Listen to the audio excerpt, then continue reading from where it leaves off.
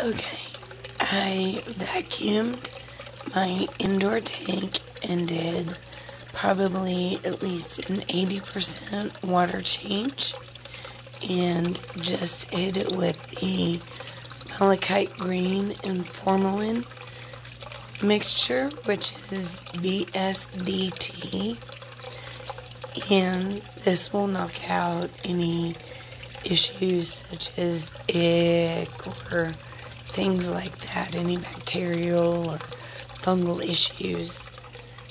It's really hard to calculate because I don't know how much water this container holds, and the treatment for that chemical is 3.5 ounces per 1,000 gallons of water.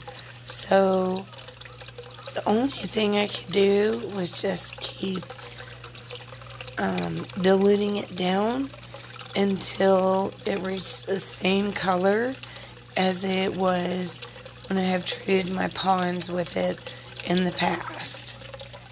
And so hopefully this won't backfire.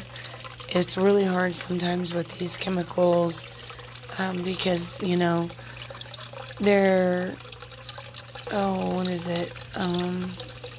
calculated on acres necessarily,